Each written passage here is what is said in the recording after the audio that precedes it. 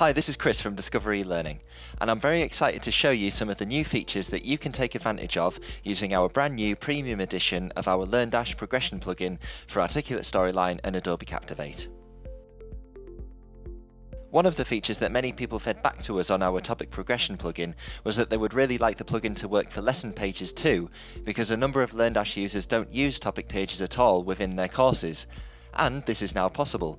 So here in our demo course, I have a new lesson page to demo this. Here is a quick activity that I built in Storyline, and once the learner gets the answer correct, a new JavaScript function written specifically for lesson pages will fire.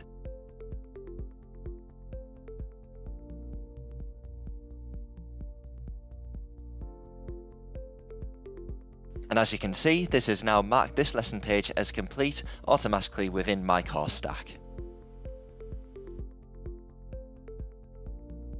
It may be the case that you do not want to mark lesson or topic pages as complete for your learners at all, and you still want to give them the control on when they are ready to progress, but still take away the ability to do so until a certain understanding or competency has been met by the learner.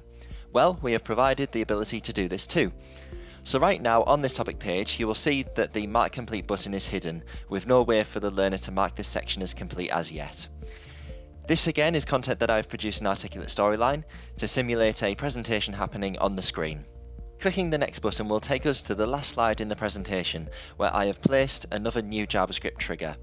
As you can see, when this fires, the button now becomes visible, and I can continue to browse content on this page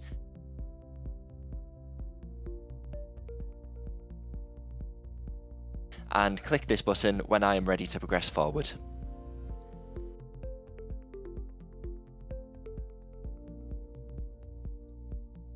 A full user guide with all the new JavaScript functions is provided on the store page for our plugin, which you can find at this address.